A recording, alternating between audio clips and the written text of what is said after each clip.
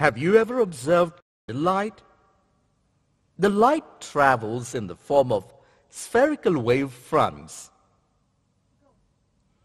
If the distance of the source is different, then there is increase in radii of the sphere and form as concentric spheres. Hey guys, I am Prasad.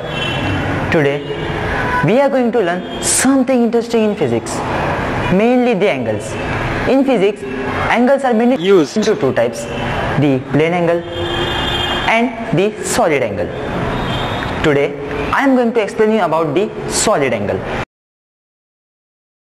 So, let us now consider a sphere with a radius Rn and also consider a small portion on the surface of the sphere dA. So now let us imagine that from our surface S we are emitting numbers of light and these then meet at the boundary of our region dA, and thus these lengths form a cone. So the angle made at the point S, which is covered by the conical surface, is called as the solid angle. The solid angle can be measured by the ratio of small area dA and square of the radius r, that is dw equals to dA by r square. The unit of the solid angle is steradian. There are many examples of solid angle in our daily life.